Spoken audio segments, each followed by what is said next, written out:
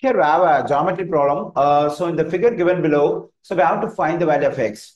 Okay, so to find the value of x, let's consider right triangle BCD. So in this right triangle BCD, x represents a hypotenuse because in a right triangle, the side which is opposite to right angle is called hypotenuse.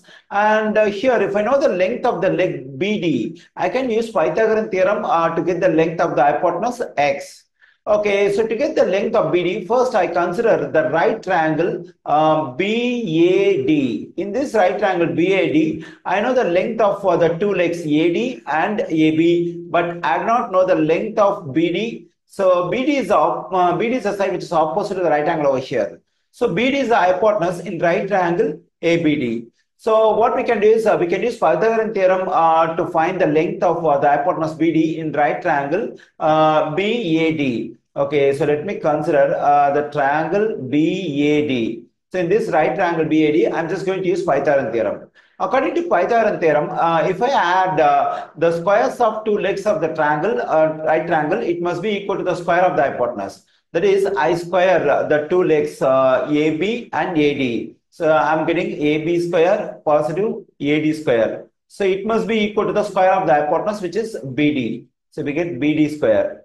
Okay, for AB, I know the length, it's square root of 7, so square root of 7 the whole square. And for AD, I know the length, it's 3, so 3 square. And for BD, I do not know the length, it has to be kept as it is. So here the square root and square will cancel out, I'm getting 7. And the value of 3 square is just 9 equals to BD square. Okay, so 1 positive 9 is 16, 16 is equal to BD square. Okay, but I need just BD. So for that, I have to get up the square. So for that, what I need to do is I have to take square root on both sides. Then the square root and square will cancel out over here. And when you take square root for a number, usually you'll be taking positive or negative in front of square root. So then I'm getting a positive or negative. And for the square root, the value of square root of 16 is 4. And the right side, we just have BD over here. So now I got BD. So I'm getting BD equals to positive or negative 4. But BD represents the hypotenuse of a right triangle BAD. So the hypotenuse can now be a negative value. So we can ignore the negative sign over here. So let's consider only the positive sign. So finally we get BD is equal to 4.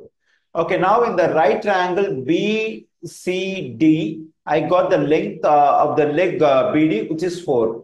Okay, now let's consider the right triangle BCD. In this right triangle BCD, I'm going to use Pythagorean theorem. That is, I'm just going to square the two legs BD and CD. So 4 square positive 3 square. It must be equal to the square of the hypotenuse. So already the length of the hypotenuse is given, that is x. So equals to x square.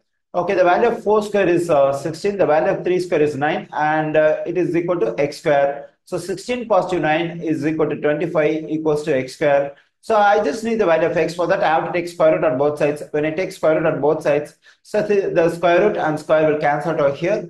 And also, we don't have to consider positive or negative sign over here in front of square root, because even if I get negative sign, I will ignore it, because x represents the hypotenuse of the right triangle BCD. It cannot be a negative value. So square root of 25 is just 5. And here on the right side, I'm getting x. So now I got the value of x. The value of x is 5.